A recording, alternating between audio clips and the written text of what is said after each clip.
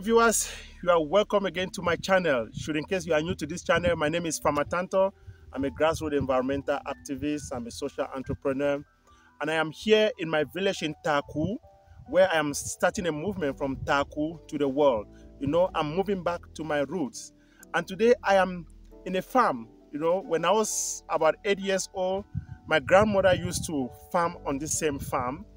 And it is so interesting how when I used to leave school, I'll come back from school and I'll come and join her in the same farm. After so many years, now that she's so old, other family members are farming in this farm. Actually, what brought me to this farm is because my grandmother shared with me an amazing story. This story dates back when my father was 2 years old. She told me when my father was 2 years old, he was very sick.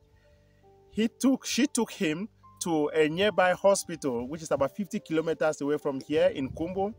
And there were some white doctors that treated my father. And these white doctors told my grandmother that this your little child, when he grows up, you should send him to school. Because through him, you one day see people like us coming to give medicine in your village in Taku. My grandmother took this for granted and she came back home. And then out of a sudden, these European doctors, they were about going back to Germany. They had to hike for more than 4 hours, from their area of work to come right to this village in Taku. When they came and they were asking for my grandmother, she had come to this same farm. That was 1947 when my father was 2 years old. And then they came right to this farm to meet my grandmother. And they told her the same story. They have just come to tell her bye-bye. But they have come to remind her that this your little boy, when he grows up, send him to school because through him, you one day see people like us coming to give medicine in this village. And this is after so many years, since 1947. In 1996, my father passed away. And through me, I grew up and I had the opportunity to travel around the world. And interestingly, in 2022, I was elected Making More Health Fellow.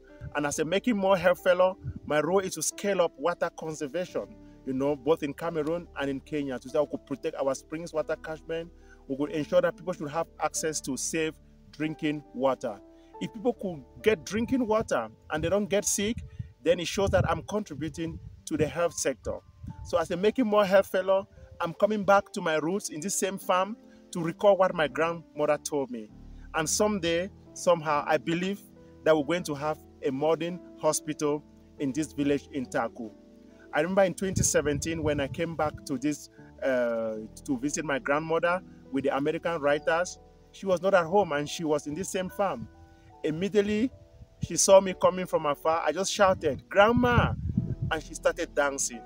She danced to the point that she came and fell on my feet. I almost shedded tears. It was an amazing moment. It was a fulfilling moment. I just believe that she is alive for a purpose. She's over 100 years now. Probably she's alive to see that this vision of a hospital in this village shall come to pass before she passes away. And someday, I believe that we're going to build this hospital in memory of her, and it's going to be named Serantala Community Hospital. And because of a vision that some German doctors told her some years back when my father was 2 years old. Viewers, it is high time we need to come back to our roots to give back.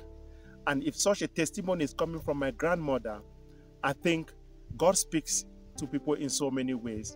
And I am confident that someday, somehow, as I'm growing this amazing platform, we're going to raise funds, we're going to raise funds, we're going to look for partners so that we can bring access to medical care in my rural village in Taku. So from here, I'll be traveling to the nearby town where my grandmother is living with my older brother. She's still alive, she's still very strong, and I hope she'll be able to tell us the testimony about, this place and the vision of the hospital. So I'll be meeting with my grandmother to see her. It will be such an amazing moment to reconnect with her again after about 5 years that I haven't seen her.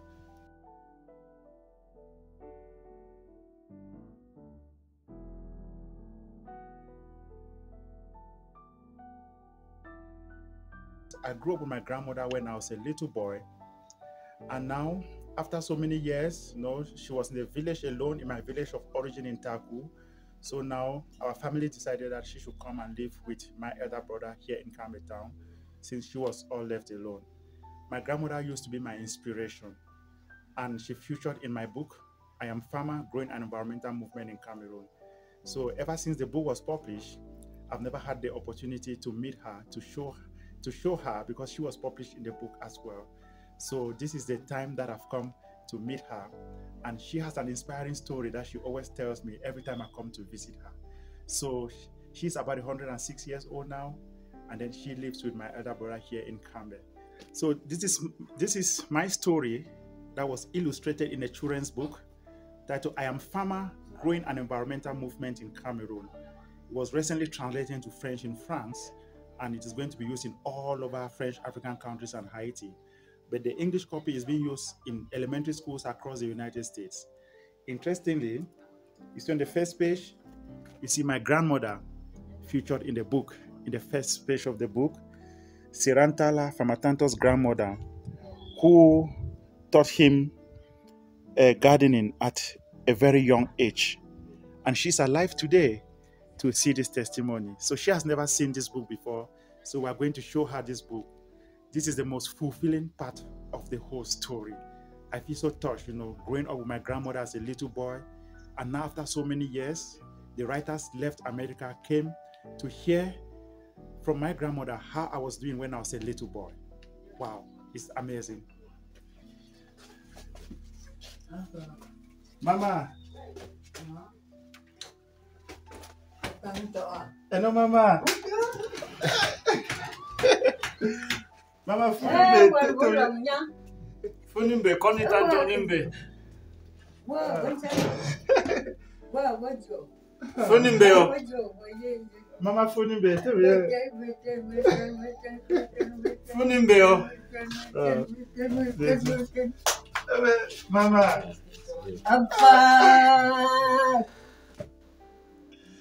Tanto, tanto, tanto, tanto, tanto. Wow. So Funimbe.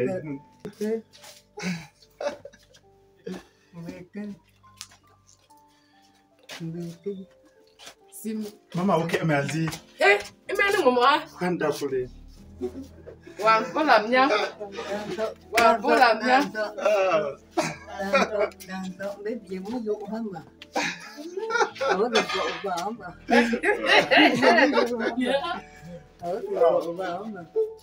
It's almost like 5 years I've not seen my grandmother. Just appearing in front of the door, she called me by my name, Tanto. This is my grandmom. She's so dear to me. Wow. And she's so dear to everyone in the family. Mama.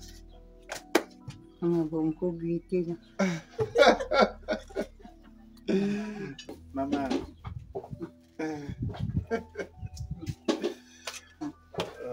Mama. Nativiki bi.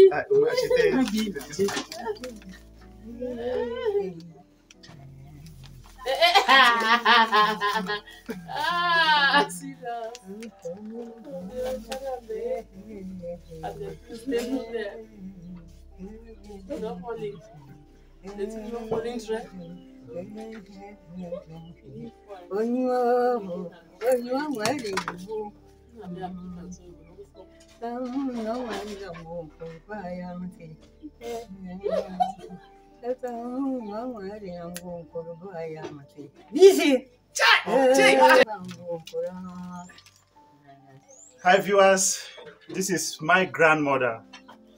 When I was a little boy, my grandmother took me when I was about 6 years old to live with her in my village in Taku. And she was the first person who started teaching me about agriculture. Interestingly, I used to sleep on my bamboo bed with my 2 little goats. I used to pee on the bed. I pee on the goats and the goats would pee on me. It was always fun, So interestingly, when my grandmother came and took me from the city, she bought onions. And she came and kept the onions in the kitchen. So they started germinating. So I sneaked some of these onions under a banana tree.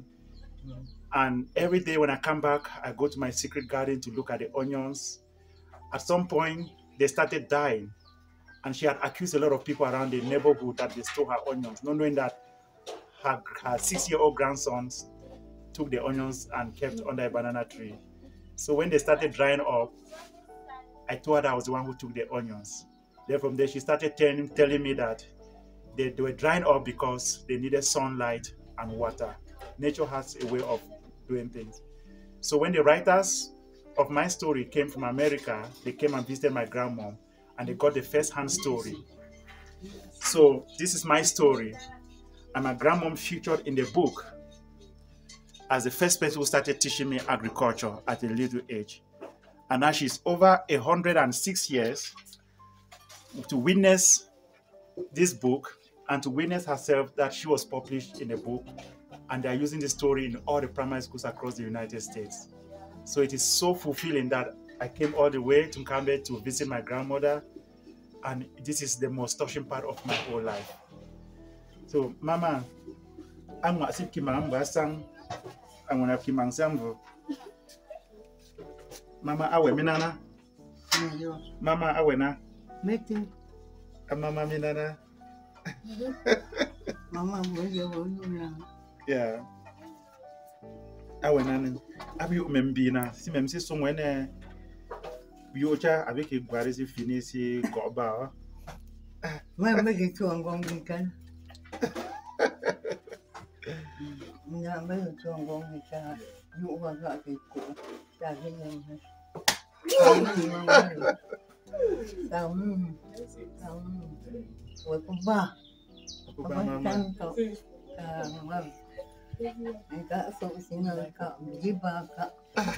She's recalling a story. When I was a little boy, she would ask me to take a shower. I said, if I'm going to take a shower, I will not eat. She would prefer me to stay and sleep like that without taking a shower and eat food. That's what she is recalling. Wow. I used to love farming so much. When she said stop farming, I said, I'm going to keep on working.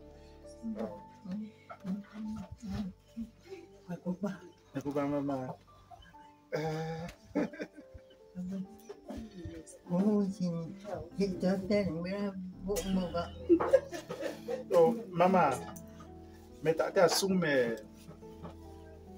asume ragan mo sin kimbang. Amlan when ba ka ki ko afai mi su kimbang mo sin be bam si yangi we duri ba ku ya kimbang we a ba bam chep ara ba ro mata ku ala yu mo ni we amla ka ne ke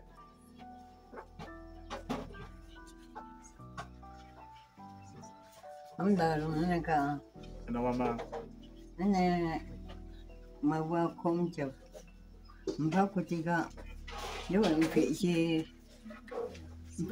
si kon we avo ya vedo pe ko ti ave un kom chep ha ko ha ve de ko mba me si ko te ba adonto abo wa me donto ba me bum ni mo ha ve ko mba me si ko te ba donto bo mà không vợ mà lại vô ta cũng mà mấy cần đâm mắt mà dùng kia bà biết anh em biết cái mà ta phụ cái đũa cọ chém dâu tạm chút rồi là chúng tăng chúng quá mà chao về phi chao rồi ta có phi mà đó không đó tao mà ta mua hậu chém máy này mà qua đây chút em lúc qua cũng mà cái gì vậy rồi ta có con đúng không anh dùng gì anh ấy chỉ im luôn ra nên các mà tôi biết chạy rồi ông bà gì là đi còn mà tôi biết chạy các con không biết gì hết thế mà bà don tàu bao nhiêu đó vô phạm chef bị mà là bà mà là cái phạm chef mà ông bà don tàu bao nhiêu cái con chân mình cũng quậy tới đâu nhưng mà là bà chỉ don tàu bắt cái mình si khi mà nó bà cái mùi áo vô bây giờ mà vô ở trên nó vô mình nó gì đó nếu không mới chỉ có cái vào cái vào trong thôi là vào mình không phải chỉ cả mà vô không mới chỉ có đi chỉ có là gọi cả mà cái trong kia So my grandmom is recalling a story. She has told me this vision several times. That when my dad was 2 years old, around 1947.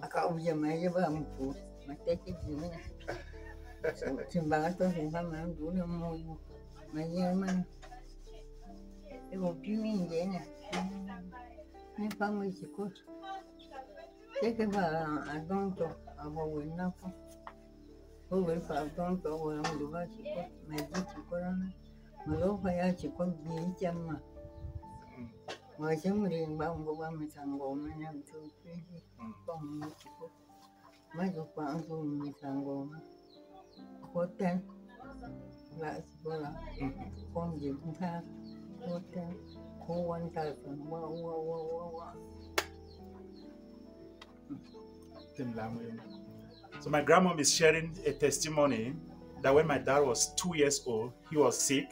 She took him to a nearby hospital in Du, and some white doctors treated my father and told her that when this child grows up, she should send him to school because through this child, she wanted to see people like doctors coming to my village, probably to help the community, to give medicines to the community. So she took it for granted and went back to the village in Taku. So these white doctors, when they were about to leave, they trekked to my village in Taku, and my grandmother had gone to a farm, and they went right down to the farm to tell her that they're about leaving, but that when my father grows up, she should send him to school because one day he will be a doctor, and through him, they will see people like them coming to my village to give medicine. So my dad became the youngest policeman in Taku in 1964, and unfortunately he passed away in 1996. But I used to tell him about my vision and what I want to do. And through me, I grew up and I started traveling around the world, bringing a lot of foreigners to my village. And my grandma she kept on telling the story. So now that she featured in the book, I Am Farmer, I got an inspiration that I want to give back to my village in Taku. So we want to use my story and my grandma's testimony to raise funds to build a community hospital in my village in memory of her. It is going to be named Serantala Community Hospital, so that this vision of 1947 should come to pass. And in future, we'll be hosting volunteers from all over the world that will come to my village to attend to the healthcare, to the medical healthcare system of the village, to treat people. So that is the dream. And I just hope that she is alive for this purpose. It's 27 years that my dad passed away, but she is still alive for this purpose. And we're looking forward to that day when we're going to install a community hospital in my village in memory of my grandmother. It's going to be named Serantala Community Hospital.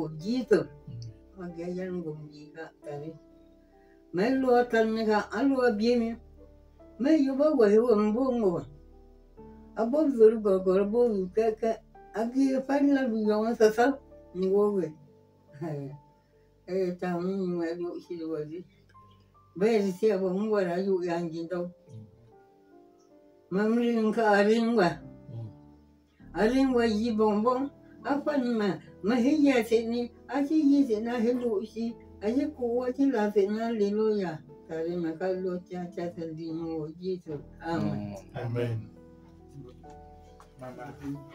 Viewers, nature works in so many ways that we can never understand.